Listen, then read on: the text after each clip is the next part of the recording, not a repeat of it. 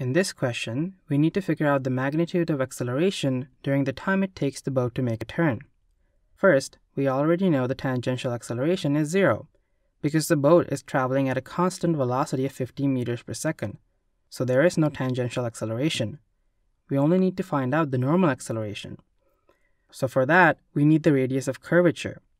So how would we find that? We can calculate the distance the boat travels in 45 seconds by multiplying the speed by time. So we have 15 multiplied by 45, which gives us 675 meters. That's half the circumference of a circle.